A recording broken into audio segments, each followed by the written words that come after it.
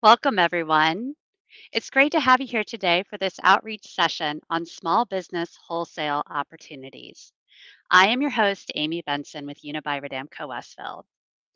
URW is the commercial program manager responsible for the redevelopment of the concessions programs for JFK International Airport at both the new Terminal 1 and American Airlines Terminal 8. In partnership with the Port Authority of New York and New Jersey, we are pleased to work with the new Terminal 1, the new ground up international terminal being built as the global gateway to the New York metropolitan area. We are also pleased to represent American Airlines Terminal 8, which is in the midst of a major commercial redevelopment of their concessions program. As part of these developments, URW is looking to partner with local, women, and minority owned businesses for concessions merchandising, retail, and dining opportunities. We are delighted you have chosen to join us for this outreach session as we look to create economic opportunities for the community and build programs that showcase New York's world renowned shopping and culinary scene. Next slide. So, why are we here today? Well, today's session will introduce you to the URW team and provide a project update from our partners. You will learn more about wholesale product merchandising opportunities in airports for brands and food, and gain knowledge on the types of products that are a fit for airport operations. The goal of this session is to determine what's a good fit for your business plan and aspirations, and if our upcoming in person event focused on local product makers for wholesale opportunities is right for you. Finally, we will close with Q&A, and you will learn how to get in touch with resources on our team that can support your success. Next slide. So, a few housekeeping points as we start today's program. This session is being recorded and will be posted on our website for replay along with the presentation. We will open the floor to questions later in the program. So if you have a question at any time during the presentation, add that question in the Q&A tab in the engagement panel on the right side of your screen. Mobile users can access Q&A using the Q&A button below the live stream video feed. We will be registering for today's event, you are also now on URW's diverse supplier list and will receive project updates. So let's go to the next slide and meet our speakers today. As mentioned before, my name is Amy Benson, and I'm the VP of Marketing for URW. And I am also executive sponsor of URW's Advanced Network, focused on growing small, local, minority, and women-owned diverse business opportunities across our portfolio. Please welcome Ashley Harry, Director of Leasing with URW. Ashley is responsible for leasing the new Terminal 1 and Terminal 8 and brings great expertise on small business opportunities and partnerships with the community. From the new Terminal 1, please welcome Dana Malone, Director of Revenue. Dana is responsible for NTO's commercial plan, including the curation of a world-class retail and dining experience. And finally, please welcome Jeff Coram, Head of JFK T8 Commercial Affairs with American Airlines. Jeff oversees the commercial redevelopment at Terminal 8 to elevate and transform the shop and restaurant offerings. Let's go to the next slide. So, to kick off our program and to take us through an update on the new Terminal 1, I'd like to introduce Dana Malone, Director of Revenue with NTO. Welcome, Dana. Dana, you're on mute.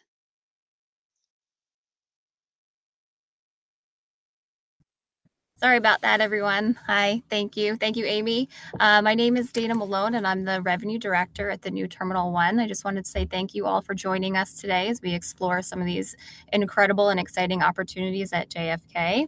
I am thrilled to share that this project is becoming truly a pivotal moment, not only for JFK Airport, but also for the many local businesses that will be part of our transformative journey. The new Terminal 1 represents a $9.5 billion private investment that will redefine the international travel through JFK. We're going to have 23 wide-body gates, and it's a 2.4 million square foot facility. This terminal is truly set to become a global gateway, welcoming travels from all over the world. In addition to being a world-class transportation hub, the new Terminal 1 is going to offer 160,000 square feet of commercial space dedicated to food, beverage, and retail opportunities. Phase A of our project is scheduled to be opened in June 2026, with the entire project being completed by 2030. And we are currently on schedule and on budget for the project, which is very exciting.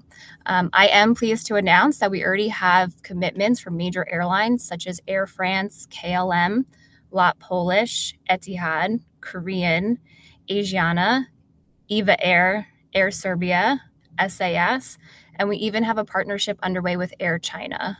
These partnerships really do underscore the global significance of our projects.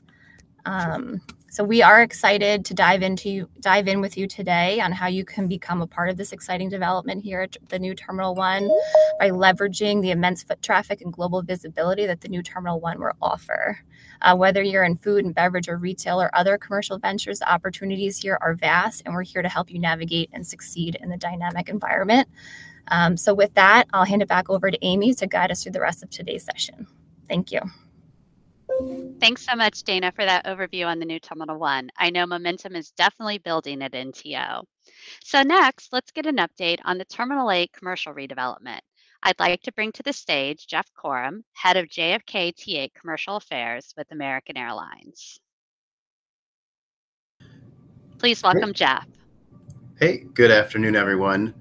Excited to be on the call today and introduce Terminal 8 and what we've got going on. So Terminal 8 has just completed a recent expansion, adding new gates, a new bag system, and all new lounges. And in terms of overall construction at our terminal, what we've got left, I think, is the most exciting. We're going through right now $125 million commercial redevelopment, which is going to redo every single concession space in the entire terminal. If you've passed through Terminal 8 in the last few years, what you're picturing now will be completely different than what you see in just a few years' times. But to talk a little bit more about Terminal 8, for those of you that have not stepped through the terminal before, Terminal 8 is currently the home of 10 all-international airlines, American Airlines, of course, being the tenant. We are the second biggest terminal right now in terms of international traffic. And so we've got a huge, diverse population of passengers and employees that come through the terminal every day. And I'm really excited to see all of these spaces that are going to be redone. There will be, when all is said and done, 60 plus new shopping and dining spaces all throughout the terminal. So it's going to be super, super exciting. And I would love it if those of you on the call were able to participate in this. We've got our first store our first new concession that just opened a few weeks ago, and we expect more to open throughout this year and, of course, next year. So I will pass it back over to Amy, but I'm excited to meet those of you that are on the call. Thanks, Jeff, for that great update. Let's now switch gears and receive an overview of the airport commercial program and learn more about wholesale partnership opportunities. I'm happy to introduce Ashley Harry, Leasing Director for URW, to take you through this overview. Welcome, Ashley. Thanks, Amy, and thanks everybody for joining today. We know, everybody's got a lot of competing priorities. There's a lot happening. So this is part one of a two-part series, which Amy had mentioned, and we will kind of clue you in on step 2 in person. So as a precursor to that, we thought it was really important to make sure, you're in the right place, that your time is well spent. We know there's a lot of opportunity right now in JFK. And so we're happy you could be here with us today. So what we are looking at, if you have not joined us, is just kind of an overview of our concession categories. Or typical categories you see within the airport space. So starting on the left, you have duty free for the international guests, which you heard from both Dana and Jeff that we have quite a bit of those between T1 and T8. Moving on to the travel essentials, sometimes known as news and gifts. These first two that I just mentioned, duty free travel essentials, are really good opportunities for local retail product makers to solidify shelf space within these units as an easier entry point than coming in and doing your own store. As you probably know, costs at an airport are very high, right? And that's not getting any cheaper anytime soon, as far as we can tell. So product is something we are very passionate about, and I will talk a little bit more about, but I wanted to make sure you understood, where you're best suited to fit. Moving on to food and beverage, we do have wholesale product opportunities in this category as well. So, I've met a lot of people over the last few years. We have a woman who partners with food and beverage concept to provide a dessert or an empanada, right? Let's say maybe you've got the best empanadas in Queens. We certainly want to kind of bring that to life through a partner if you're not quite ready to come in and do your own thing in the space. And then moving on, we have specialty retail and service. So specialty retail, things like tech, service, things like spa, etc. So just so you kind of understand the differences. And again, this will be available for you after this and online to view if you wanted to kind of go through some more detail. Moving on. All right, so the next thing that's important to understand in this kind of environment. We are specifically here today to talk about what is in the red column. There are a lot of different types of ways to participate in the airport space. We are going to be focused today and at our September event on concession, retail, food and beverage, product, and service only. So if you are a design, construction, professional services company, there are better suited events for you to participate and attend. So if we focus back here on the red column, what we are looking to do is meet the local product makers, right? We want to know you, we want to find you, we want to partner you with the people who can give you an opportunity in the space.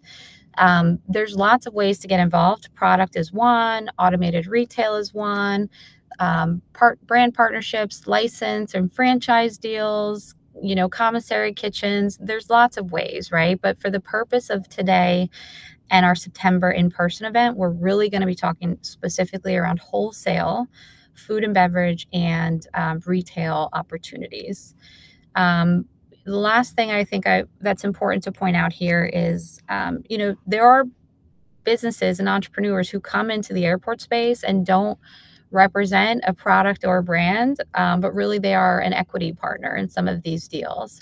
So there's a lot of value in that as well, which we will be hosting a future event around. So more to come there. I just wanted to call it out. Next slide. Okay, so in preparation for September's event, the people we would like to meet and we would like to attend where we believe it is going to be time well spent are dry retail makers who can fit well within duty-free and travel retail. So if you think about, travel retail, Hudson News, WH Smith, those type of things, you have your travel essentials, right? But you also have some souvenirs, some local products from the local area, the regional area that it's a really good opportunity to kind of put yourselves in front of somebody who wasn't necessarily looking for you or didn't know you existed and now maybe become one of your biggest fans, right? Duty free, we have a 5% local product requirement on that project or both of those projects in T8, T1. That is incredibly powerful, what that means for everybody on this call is that out of all the SKUs or all the products we have in duty free, 5% are required to be local. And what that translates to is between 500 to 800 square feet of local products on shelves. So incredibly impactful and a ton of opportunities for you all to kind of come and learn about in September. Food and beverage, I touched on, right? I think lots of different products in food and beverage. We've met, canned beverage companies. We've met sweets, confectioners. We've met, you name it, we've met it, right? We know you're out there. We know you exist. We want to figure out how to partner you with a prime operator who can take on the onus of the capital and the heavy kind of financial burden and give you the opportunity to get your foot in the door in the airport and kind of really start to learn the space, meet the partners, and expand, right? We don't look at this as a one and done. Our wholesale partners really come in small capacities and they start to scale. Brown Sugar Bakery on the right-hand photo here is somebody we worked with in Chicago at ORDT5, which is a program we also run. She got a very small start because of a very unfortunate incident at her bakery. And she started with some very limited food products through a local grocer, or what we call Goddess and Grocer over there in Chicago, through a food operator, let's say. She had great success there. So now she's expanded to a partnership with Hudson, right, where she has the opportunity to put forward more product, meet more customers where they're kind of looking for her product. And gosh, you name it, now she is involved in it. So, I think this is a good illustration of how powerful this entry point can be. One thing about the September event that I just want everybody to know is we will have the airport prime concessionaires in the room, right? Those are the people who you can do the deals with. We, URW, our role in this is really to get everybody in the same room to do the deals, right? So the September event is incredibly powerful if this is something you are interested in. And I'll go to the next slide. Turn it back over to you, Amy. Great. Thank you, Ashley. And thank you for all of our speakers for sharing your knowledge with our audience today. Well, you may be asking what's next. So, how do I make these connections and meet these potential business partners for opportunity? Well, we're excited to meet you. So, let's go to the next slide. The first step is really going to be to get in touch. So, if you haven't met them yet, RF Wilkins Consultants is our partner who provides key education, capacity building, and certification expertise to the local community. And they're hosting office hours on Wednesdays at the JFK Redevelopment Center. Quentin Bailey, who is our project management specialist with RFW, is going to be joining us shortly to help answer some questions. Quentin is really a great resource on navigating partnership opportunities, and he can offer advice and support. I'd really encourage anyone who is new and this is your first time to one of our outreach sessions and you're interested in doing business with our commercial program at JFK to reach out to info@rfwconsultants.com. And if you happen to be here and you're interested in architecture, engineering, or construction opportunities, we would encourage you to visit anewjfk.com. So let's go to the next slide. So what's next? Well, we would say step 2 is mark that calendar. So on Wednesday, September 18th from 9 to noon at the Queens Chamber of Commerce, we will be hosting that in-person event for small business wholesale opportunities. So we're really encouraging local product makers interested in speaking directly with operators about wholesale selling opportunities in the airport to attend. So the first QR code you can scan is on that screen is to register for this in-person event. So please scan and register now. And that second QR code screen is QR code on the screen is going to take you to a list of additional outreach events that are scheduled later this fall. So let's go to the next slide.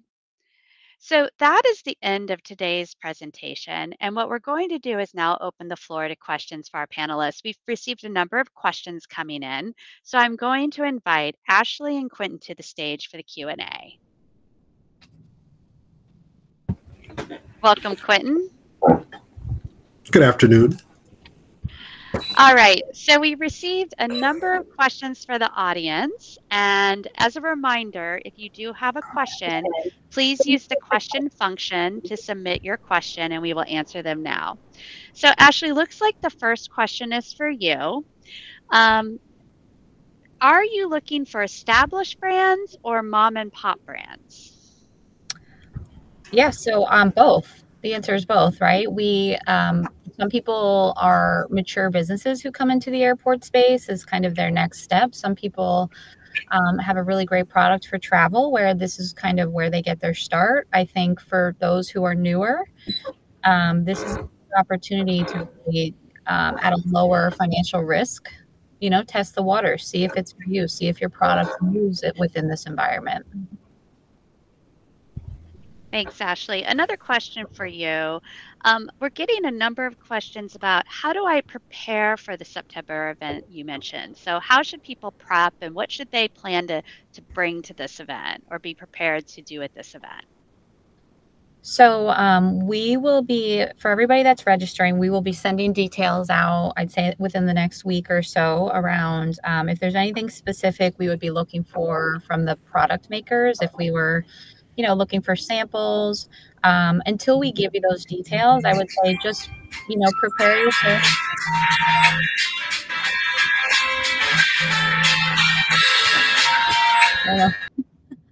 Okay. I know it's busy. It's a busy day. Anyways, while we wait for any additional details, prepare yourself, prepare your business.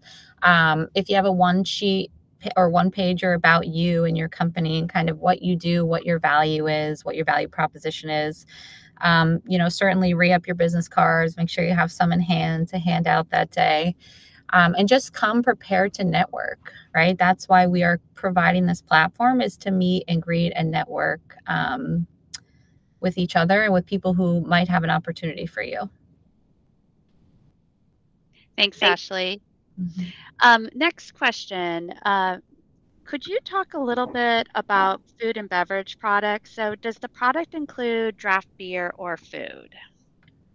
Yeah, so look, I think surface level, people, when they think F&B, they think I need my own store, I need my own kitchen. But really, like, there are tons of opportunities. We love to work with, a local brewery or winery that might have, a very specific JFK, New York, Queens brewing story. And we can bring that to life through a tap, in somebody else's restaurant, where you can kind of start to get some exposure to the passengers, right? And the international customers and even the domestic customers. I mentioned dessert is a really great one. Every restaurant and every quick serve has sweets and treats and things on their menu, right? They could feature a product locally sourced and made in Queens or in New York. So I would say it's, think about that in a bigger kind of scope. Don't, take it another 20,000, 30,000 feet up. If you have something very unique that you feel like is the best of the best and should be featured, this is a great way to kind of start the process of learning the airport environment.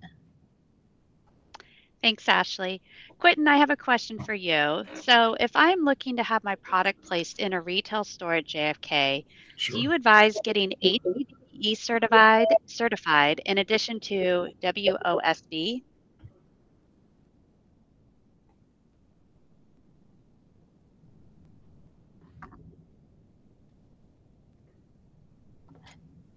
Quentin, did you hear me? You're breaking up just a little bit at the end, Amy. I believe. Okay.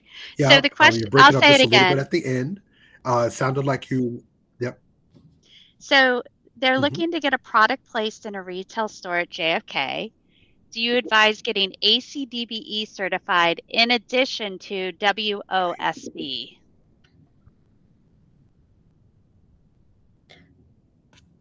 So I can take that one because I think maybe he's having some technical difficulties. So for any of the purchasing,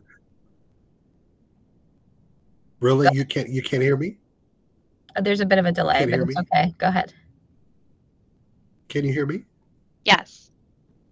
All right. Okay. Yeah, I was just going to say that.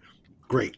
I was just going to say that, yes, for all of the deals that Ashley has talked about, all of the contracting opportunities, all of the and any of the purchasing that's going on at either of the terminals, there are ACDBE goals. That's airport concessions, disadvantaged business enterprise goals. So it's a great time to start that process if you're not ACDBE certified. And certainly send us a message, send me a message to info URW at rfwconsultants.com, and we can help you get started in the process to getting certified. Thanks, Quentin. I see we have a lot of first-time viewers on who are new to the process. First, thank you for letting us know you're on.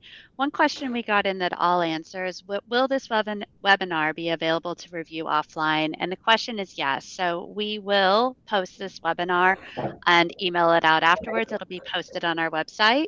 And all of our outreach session webinars are posted there. So if you are new, we'd encourage you to go back and take a look at previous webinars too. There may be information that you find useful on our website.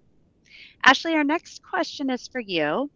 We don't have a local product, but we are looking to bring in a missing travel need to the airport. Are you accepting applications for retail partnerships? Always accepting applications. I think Quentin and his team are a very good place to start so that, we can do the intake, we can understand who you are. Airports are not for the faint of heart. So I will say it's definitely a challenge to get your start in airports without a kind of a proven street side concept, albeit not impossible.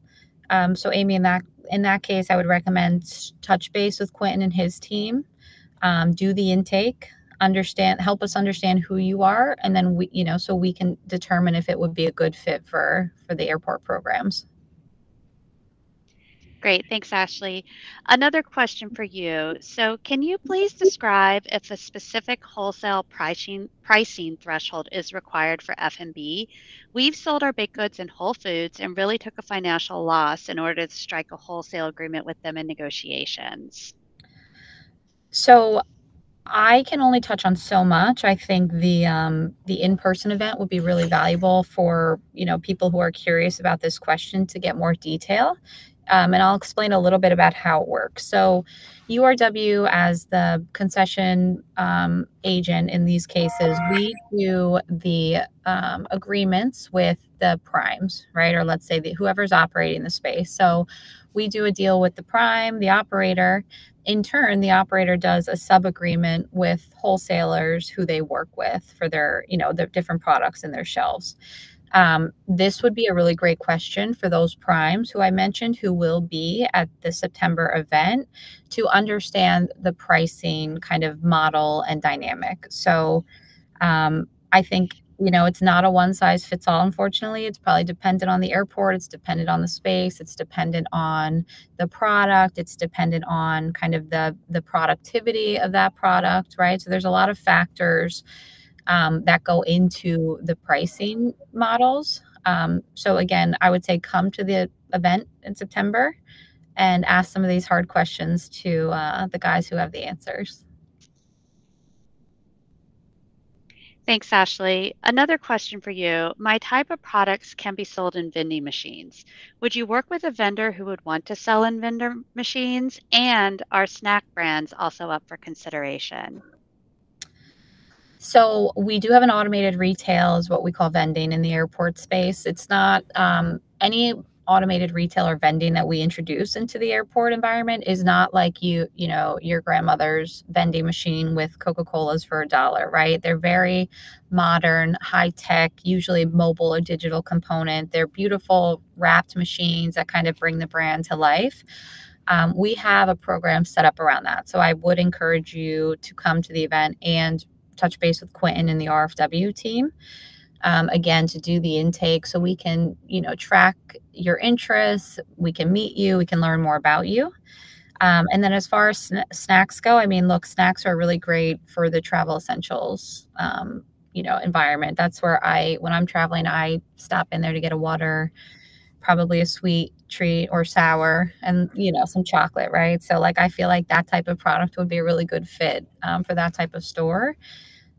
So again, I would come to the September event, with your samples, which we'll give you more information about in the next week or so, like I mentioned. Thanks, Ashley. We did get a question about Quentin's contact info. I think the best way to get in touch with Quentin is to email infourw@rfwconsultants.com. So that team is going to give you, that will go to our entire RFW Consultants team, of which Quentin is part of that intake team, and he will be able to support and answer any questions. All right, Ashley, another question for you. What is the approximate financial obligation to participate as an That's right, F&B Amy. And we can concession? generally respond within 24 hours. Thank you, Quentin. Appreciate that. Ashley, question for you. What is the approximate financial obligation to participate as an F&B concession stand owner at a QSR? So completely different subject, with completely different requirements, rules, right, what have you. What I will say about that is airports are very pricey. So, the cost to build is usually 2 to 3 times what you would see on the street side. And as a direct operator, you would be responsible for 100% of the build cost. 500-foot space likely costs $1 million upwards to build, right? Especially QSR, it's a very small footprint, but it's all machinery and equipment, right? So your cost per square foot is a little bit higher than what you'd see in like a full service restaurant. From there, you have operational staffing costs. You have the long-term kind of viability of the business, the product. So, I can't, without kind of knowing specifics, it would be hard for me to kind of give a range. But I will tell you, these are very big programs. They require some level of sophistication. They require some level of experience, and the rents are not. They're not what you would see on the street. They're typically like a minimum annual guarantee, which is what we call a floor. And then there's a percentage rent or greater of the two. So from a macro perspective, there's a guaranteed dollar amount that the landlord receives. And then, anything above and beyond that hits a percentage rent scale from a margin perspective. So again, lots of different ways that can go, depending on the space, depending on the brand, depending on the location within the terminal. But again, Quentin and his team is your first stop. If you have interest in something like that, we'll have different sessions for those type of things. Thanks, Ashley. Quentin, a question for you. I am MWBE and Port Authority of New York, New Jersey certified registered. Do I need more certifications? You're on mute, Quentin. It's always good to have certifications, and it just connects you, makes you, helps you to be more eligible for opportunities. Specifically, though, for the concessions programs in all of the terminals, not just New Terminal 1 and Terminal 8. The goals are based on those firms that are ACDBE certified. Again, that's Airport Concessions DBE certification. So we can we can review the requirements for that certification. Again, just shoot me an email at info@rfwconsultants.com. And we'll go over that and we'll help you get started in the process. Amy, if I could add. So the MWB certifications are through the state of New York in this case. Those apply mostly to the construction piece of our business. We do not track goals for MWB against our concessions program. The goal that we track for concessions is the Airport Concession Disadvantaged Business Enterprise. So to Quentin's point, it helps to have as many as you can certify or qualify for, depending on what you're looking to do or to accomplish. Thanks, Ashley, for that clarification. A question for you, Ashley. We are a certified MWBE and DBE company who offers wellness service and products with a focus on organic aromatherapy. Are there wellness retail spaces that are planned who needs products and service providers? So in the case of Terminal 1, because as you heard Dana say, that's a 2026 opening, that is yet to be determined. I think we're going to finalize that through the end of the year.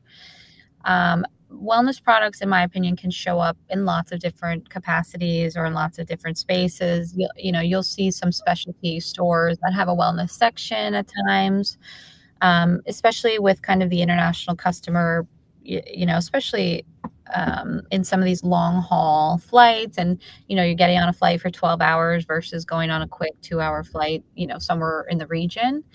Wellness is very important, so it is something we look to bring to life in the terminal. Again, I would want to kind of know who you are. I'd want to understand your business, what you offer. The more myself and my team know about you and your business, the more we can help to plug you in to different opportunities. So I do think whomever asked that question should look at the Airport Concession disadvantaged business certification through Quentin's team. A DBE is not the same thing as ACDBE, and I know we use a lot of acronyms in the airport space, but the ACDBE is king when it comes to concession. Thanks, Ashley. Regarding local product selection, are you exclusively looking for products from New York City, or are you open to companies from New York State as a whole? We want them all. We certainly want them all. I think, certainly JFK is disruptive to the local area, and we want people to we want to be able to give back, and people to feel like when they come to New York City, they're kind of getting a sense of that place, of that culture that's kind of in our back door. But there's some really great regions of New York that, we will not be discounted, right? So depending on the product, different regions of New York are known for different things. Those are the type of pieces we want to kind of see as well. Great, thank you.